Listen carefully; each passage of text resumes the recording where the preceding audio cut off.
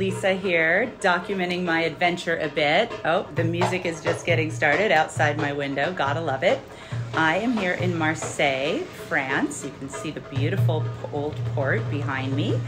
And I didn't know I was gonna be here 2 days ago. I was in Sardinia with a bunch of girlfriends, and I just finished dropping my youngest daughter off in Boston for university. She's starting college, youngest one out of the nest. Went to meet the girls for a week in Italy because that just felt way more fun than going back to her empty room. And I had another week where I didn't know where I was gonna go. I'm still on it, actually. I have a week or two here that are very free. And I wrote in my journal, doing my little God practice. If you know me, you know I like to do the sort of conversations with God writing. It has directed a lot of my career, my personal life, and so many of the wins that I've enjoyed. And in my writing, I literally said, Father, where should I go after leaving the girls in Sardinia? And the answer I got very clearly was lean into Marseille. And I didn't even know, I had to look up to make sure that was France. I didn't know what the proximity was. I was shocked to see that from the island of Sardinia off of Italy, it was literally just a little hour direct flight. When I checked the flights, there was one seat left on a direct flight exactly on the day that I wanted to go. And now, like 48 hours later, here I am. I haven't even walked out the door yet.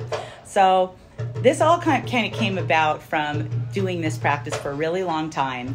And then a really close girlfriend of mine, Jennifer Hootie, sharing with me that she was re-listening to the book, The Surrender Experience by Michael Singer. And there's something about it that rang true in my ear when she said it. So I listened to it on my trip. And literally every walk I took, I was just surrendering and following the illuminated path all the way to, take me from literally a gorgeous island in Sardinia to now here to find out what Marseille has in store for me.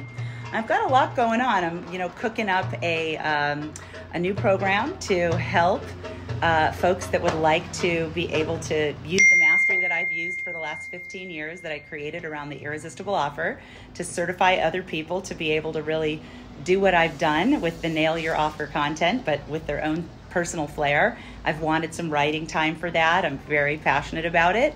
I need help because after 5 years of being semi-retired, I'm still like busy as all get up. So I need more people to know how to do this. And so I was looking for a place to write, a place that felt beautiful, where I could walk and shop and eat and feel safe and go on some adventures. I want to do some kiteboarding. I want to do some e-biking.